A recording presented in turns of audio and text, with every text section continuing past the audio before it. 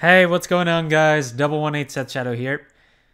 Taking a step back from the broader look of Triple Drive, I want to zoom in on two of the new Ridelines that we got from this set. In particular, just a few cards that come out of them. Especially because recently I have been seeing a lot of news about how expensive this first one, Luon, has become.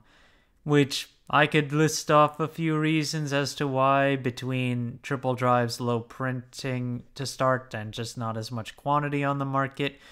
But let's go ahead and actually take a look at the prices too. So Luon is one of the new Ridelines, which is based, it's similar to Youthberg in play. And right now, if we take a look at its grade 3, we're seeing $16.90 as the lowest listed price right now with 15 listings.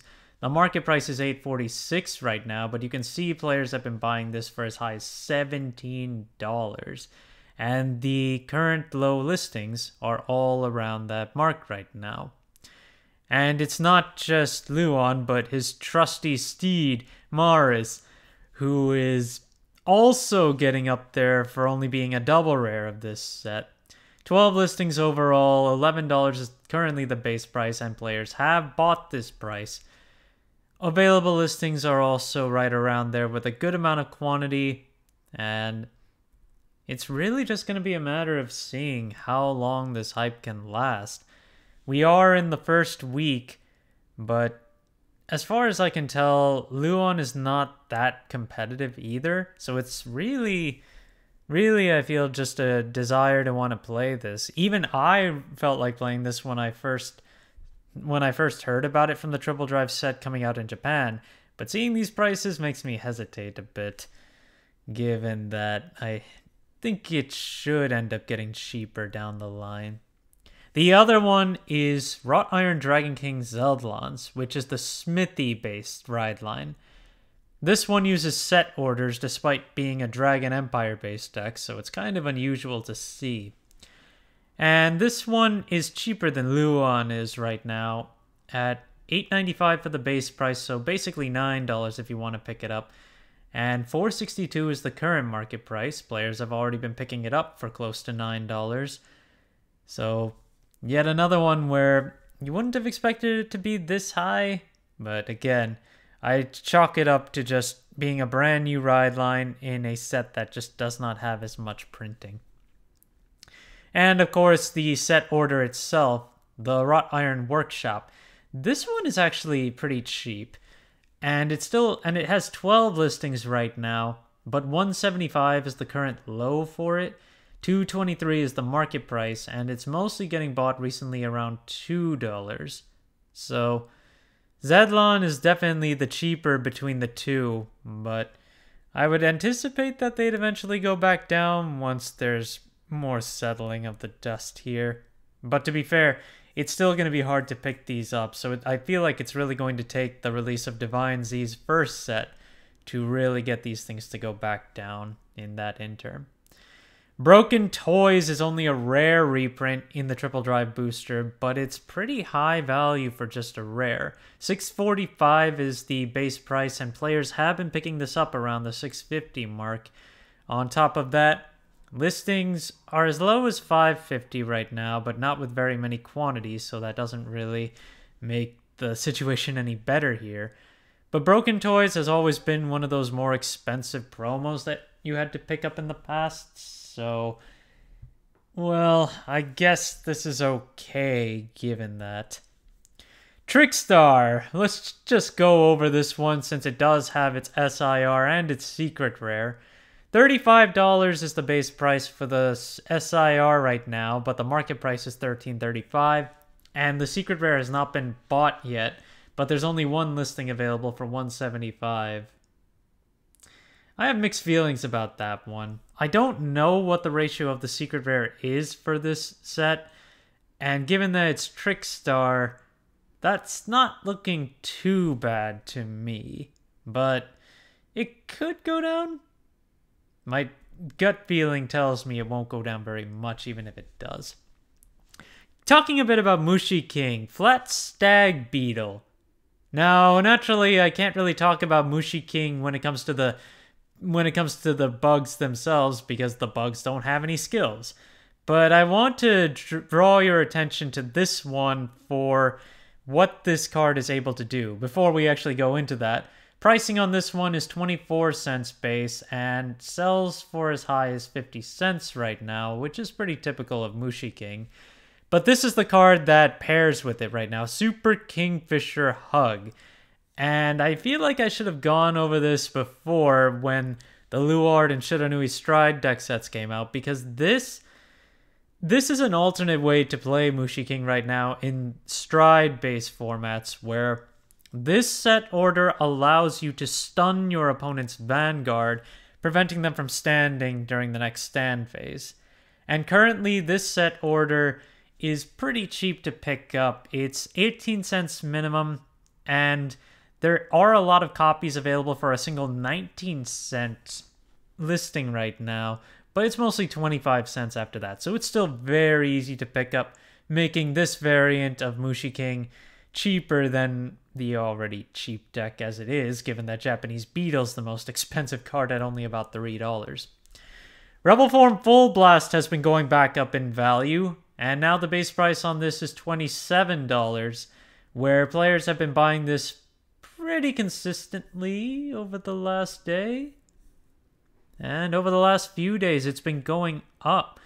Overall, we're looking at 27 with only a few listings left before the card shoots up to about $50, which is going to be a huge gap in price, but I don't think it can sell that high. Despite Youthberg's popularity, we're still in the Stride format, which could damper on its ability to get way too high.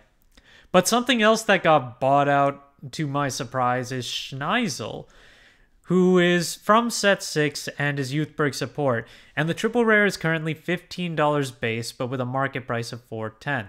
The FFR is currently as low as $18 right now with a market price of $41. Let's see if that's legit. Ooh, 8 copies.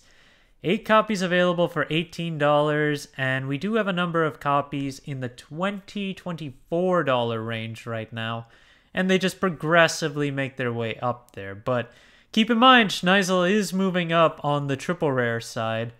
Honestly, I still don't know why. I don't think it makes that good of a tech right now with Youthberg, but there's always the possibility that Youthberg will get other support down the line that could make this valuable. Still, I feel like it's just, I don't even know where this is stemming from, but I'd be interested to hear if anyone else has an idea of it. There's another card from set 13 for Jeweled, Soul Severing Demonic Spear Knight Zangen. That is a long name. But this is a double rare that has been going up in value, where its market price is $1.68 right now, and the current available listings, well, there aren't that many of them left. 4 listings left, and the card is now a base of $4. There is a $1 copy, but it's got a $5 shipping tag. So, yeah, why this one is so high now in comparison to a lot of the other Jeweled support is something I also don't understand. But it is up in value, just in case you're looking for Jeweled. Just keep that in mind. You've also got Kolgaflan, which is the cycler for Dragon Empire. This card is going back up in value again, where it was selling for $20 before, and now it's moving up to $25 with a market price of just over $15, and there are only 3 listings available that go as high as $30 right now. As we get closer to Divine Z, I imagine this will continue to maintain a lot more value once we get to Varga, which is going to be one of the more popular units coming out of Divine Z to start. You've also got Lamina, which is going up in value too. This is the cycler for Dark States, and recent sales on this card have been 17, 18. Market price is also around 15, but there are only 3 listings at around $22 for all the listings that are currently available. So this is also going up in value. I think that's also, that's also probably Divine Hype as well. Blagmire, but I'm not too sure, given that I think you need to keep your soul for the Rideline for that one. There's also been movement there's also been a little bit of movement thanks to today's announcements, which brought up Flagberg support. Tier Knight Aurochs is a Flagberg support card from set 7 to keep your eye on, where there's still a lot of listings available, and it's $2 base for the double rare, $3.90 base for the FR right now, and 8 listings. So they're a good amount, especially for a set 7 card. But I point that out because it's a set 7 card, given that it could get bought out at any time and get really high in value. Flagberg himself is still relatively cheap to pick up. 49 listings at 23 cents to start and a market price of 40 cents. It is a set 3 card. And currently the SP is just over $10 for the base and a market price of just over 12. You've also got Inlet Pulse Dragon to keep in mind, given that this is a pretty prime Flagberg support card, but it hasn't seen a big increase thanks to this announcement. It's still $16 to almost $20 for the base rarities, but the SP is currently at almost $70 with a market price of 45, and it's only got the 1 listing left. Operate Master Fryhot went up in value quite a lot without me noticing it. It's been selling for $35 recently and has a lightly played listing at 31, but almost all the other listings right now are 35 or over at this point. We're getting closer and closer to our new Welstra, which definitely puts this card more into the spotlight, but it's still surprising to see that it's at this point that the card actually saw its big spike in value, and I'm a little surprised about that. And our final card for today is the double R of Rampant Aspetta for Heroes. This card has been going up in value as well and has been selling for just over $6 for its recent sales with a market price of $3.38. And the available listings here go up to $7, and then you got to add that high shipping cost on it. But it's basically $8 or lower right now. So Heroes are moving. In terms of what I have available, almost all my hero stuff has been sold out, with only a few things here and there.